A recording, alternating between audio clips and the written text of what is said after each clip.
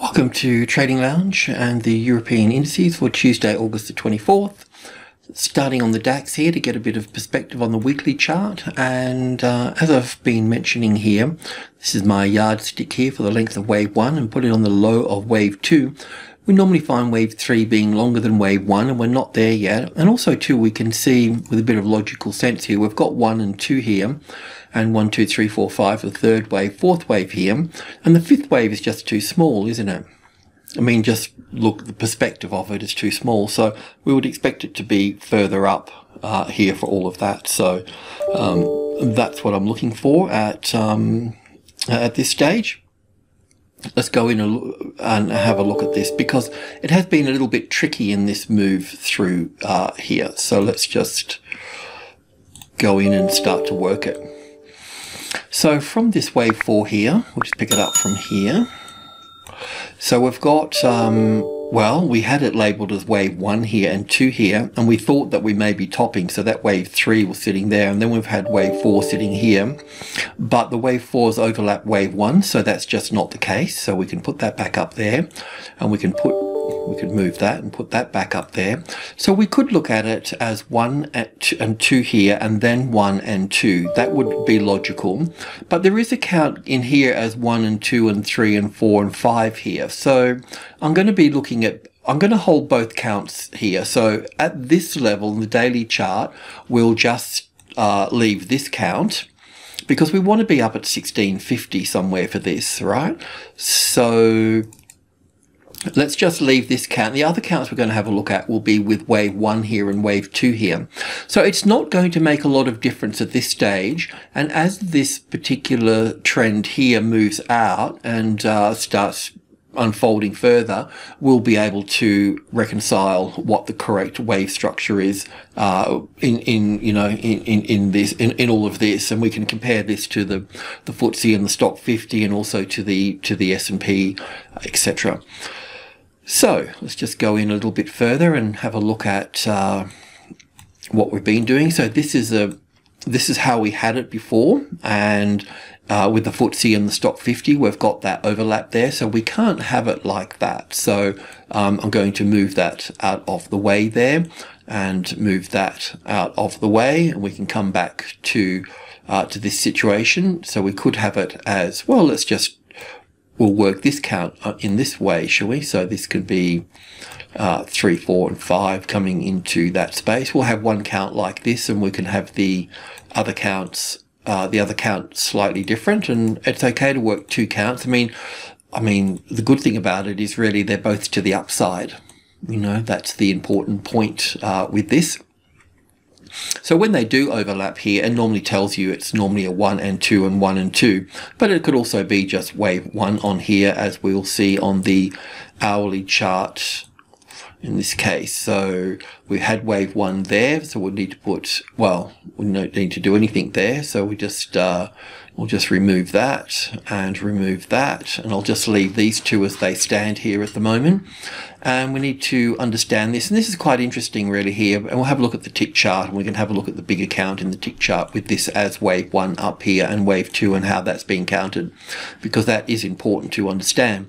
The important thing here though also is that it's very clear that this is a corrective pattern as an ABC. We didn't get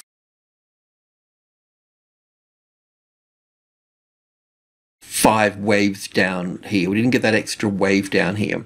Now the next interesting point here is that, well, this could also be an A and a B and a C wave up to this point, and this is what we were discussing yesterday.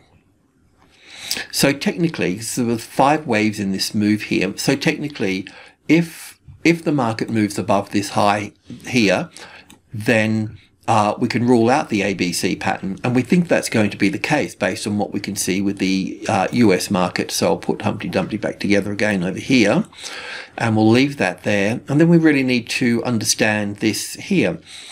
So once again, we've got the same situation here as well, because we could look at this as wave 1 and 2 here, and then we could look at that as wave 3 because it's nice and strong, isn't it? But the fact is it comes down and overlaps wave 1.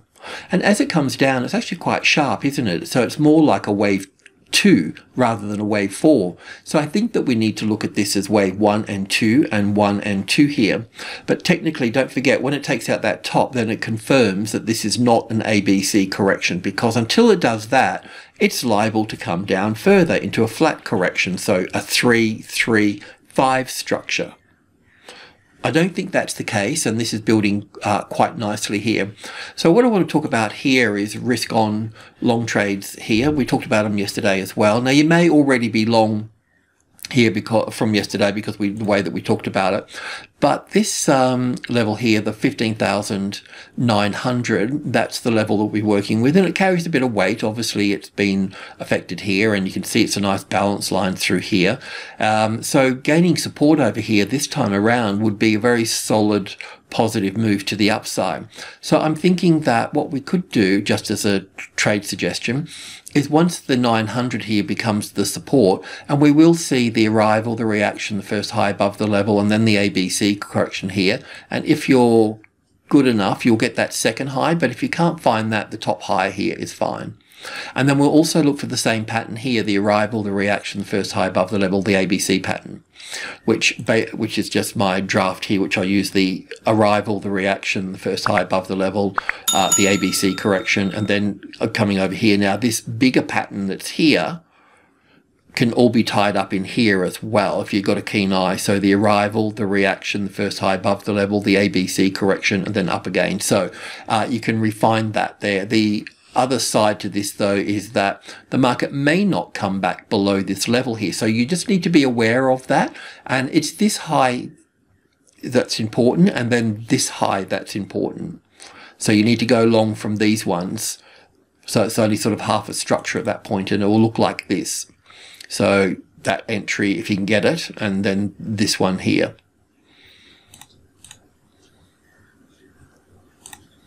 We'll go to the tick chart. Just bring in everything. So this is how it could count to the upside. So before, it didn't look very good in counting at that in that particular way of having wave 1 here, but when you look at it like this as wave 1 and 2 here, 5 waves up for 3, an A and a B and a C for 4 here, and 1 and 2 and 3 and 4 and 5, well, it doesn't look too bad. It's a bit scruffy, but it's okay. And then wave 5, a 5 of 1, an A and a B and a C for wave 2, and then we start building a case for the move up here. Now, yesterday we talked about this here. We looked at this being wave 1 and 2 here. We can also, this is pulled back quite sharply here. We could label this 1 and 2 in here, and probably 1 and 2 in here, and looking to build that to the upside there somehow like that, and 3 and 4 probably across there, and 5 going up there. That will leave us with wave 3, 4. I'll probably have to adjust this in terms of a structure. I don't know if that should be green wave 1. It could be, but for this purpose it's okay. I just want to have a look in here while I'm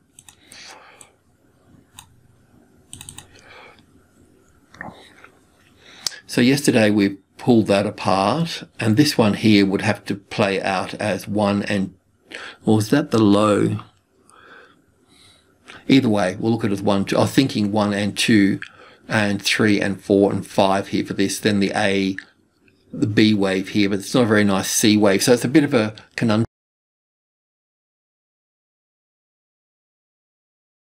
That one, I haven't really had time to focus on it, but the third wave here plays out nicely, and the fourth wave here plays out nicely, and then the fifth wave here plays out nicely, and then we've got 5 waves down here, and then a correction, and then another 5 over here. So problem sort of half solved. So we could look at that as wave 1 and 2. We need to count this to the upside. It looks like we've got this wave 1 here already in play, but please go and check my work. You know, I get things wrong just as much as you do. All we're doing is really just sharing ideas, and have to move reasonably quick. So we should see this continue. There should be a 4-5 in here somewhere for that. And so the 16,000, we're going to see, you know, a classic trading levels pattern here with yada, yada, yada, some sort of thing like this. So if you're a bit patient, you get to see it, you know. If you're a short-term trader, you get to here, you get out, and you wait for that vibration to occur, and then you start getting back in. It takes everything looks simple, but, you know, to get from simple, you have to go through complex. So that's the DAX. Let's sign off on that, but let's also just go back to the daily chart for a moment, just to digest what we've been looking at here for a moment. So we've got wave 4 here, and we can look at this as wave 1 and 2 here, and then wave 1 and 2 here. I think it's a better fit with wave 1 here myself. But we're playing 2 counts, and it won't make a big difference. All said and done, though, we are looking for a move that's going to take us up into the 16,500. Now, there will be a dance across the 16,000, but the wind has partly taken out of the sails, so to speak. So there should be a small vibration here, classic trading levels pattern, which you can take advantage of once resistance becomes support. And that pattern, the classic trading level pattern, helps you see how it migrates from one side of the fence to the other and then secures itself there. So this is the FTSE here. Code's always up here, and the time period is there as well. So in this case here, I've got wave 3 and 4 here, and I'm looking for 1 and 2 and 3 and 4 and 5. So we could do the same thing again as 1 and 2 and 1 and 2 here. But yeah, so let's just cruise into this, and we'll have probably the old account there as well, which is here, because I just like to go back over my mistakes. And looking at this as 1 and 2 and 3 and 4 here. So we've been looking at that. So I don't need to go back there because we've looked at that 2 or 3 times. So we've chewed that over enough. So we've either got wave 1 up here, or we can look at this as wave 1 here. I just want to be a little bit open-minded. You may have an opinion about that. Now, once again here too, we've got 3 waves here. So this is corrective. It does mean that it could become more corrective over here, and that's why this is important. We're at the 50-60% retracement level from the top there. I think that's right, or is that on just on one leg? It's pretty close either way. Yeah, not quite there, but we can just raise the bar somewhat, just about there. So we're in the box. That's the main thing.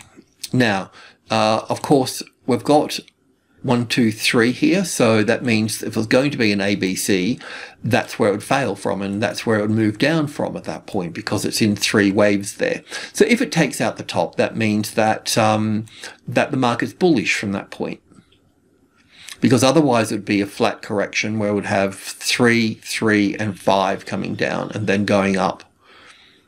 So taking out that top is the safe trade.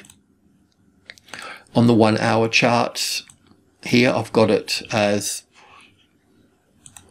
wave 1 over here, an A and a B and a C, because it is quite nice and sharp. It is a 5-3-5 structure. Once again, we need to take out that top to be safe.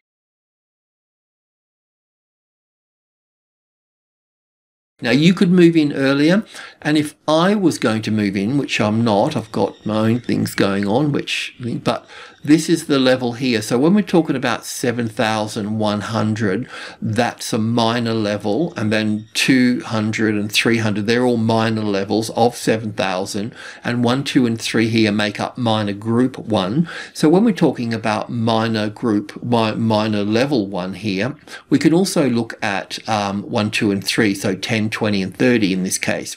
So if you get a tested support on top of 7130, the top of subgroup 1, then we'll be leaving the 100 and we'll be heading up to the 50 at that point. So you could look to build a position here. This looks like a little leg starting here that's not quite finished. It looks like 1 and 2 in here and going up for 3. So there'll be a 4 and a 5 coming up here, and then there'll be a little ABC pattern here, probably exaggerating it. Whoops, daisy. So you can go on that high. We can also put this over here on that second high there. Anyway, you know the drill, and then we'll be up from that point. So then we can look at this as 1 and 2 and 1 and 2, or 1 and 2 and 3 and 4 and 5. So we'll see how that plays out. I also want to have a look at the stock 50 today. That's in the same situation as well here. So we've got, well, we've got 1 here and 2 here. In this case, it's interesting here because this is one of the few markets that actually extended out into the third wave. I don't know if, I mean, having the third wave longer than wave 1.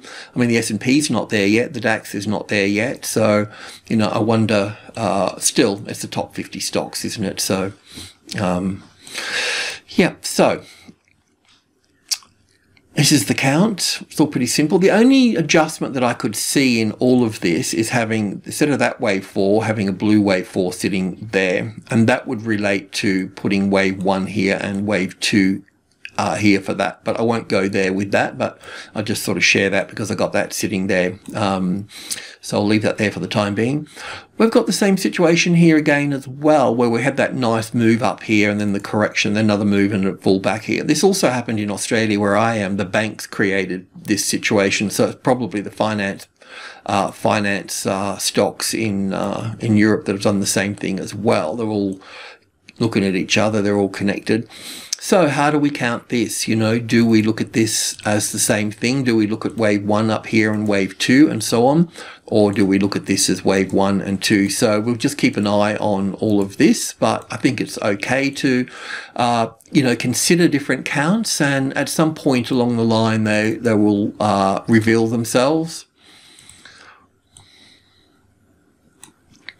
So I'm not sure where I've been here on the stock 50. I don't really pay it a lot of attention. So we went through the same thing. So this was my mistake of having wave 1 here and 2 here and 3 here, and then the 4 coming back and overlapping that. So we've rubbed that in enough. So that's enough for that. So yeah, they can all move up higher here.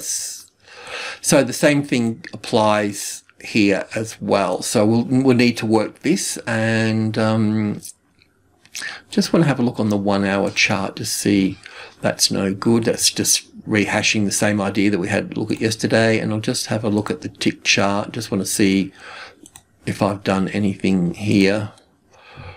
Okay, so yeah, that would play out like that. That's a bit different here. This is quite a long 5th wave here for this, isn't it? As wave 1 and 2 and 3 and 4 and going up for 5 here. Doesn't look as good, but we'll just keep an eye on it.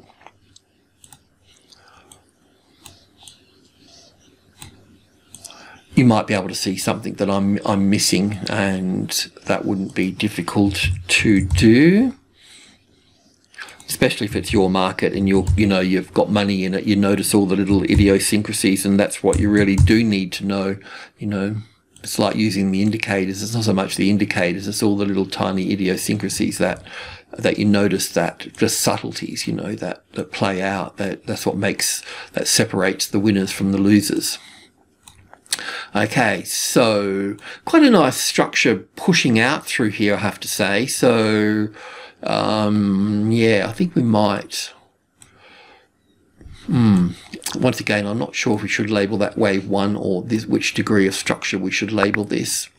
Anyway, we'll mull that over, but we'll be pushing higher. That's the main gist with all of this. So it's probably 1 and 2 and 3 and 4 and 5 to here. So I think I'll just go this way with this, and then this would be here and there. We still need a longer third wave up there for that. Okay, we've got these guys. That will be good. We'll see how it plays out a little bit more, and I'll know what's what. I just got to see a bit more of the personality of structure, but it doesn't really matter. We're risk on and kicking goals. Just keep these out of the way for a moment, but it will look something like this. Okay, we might need to change it a bit, but I mean, the interesting thing here, it's pushed. You can go long because we've pushed past the 5-wave structure here.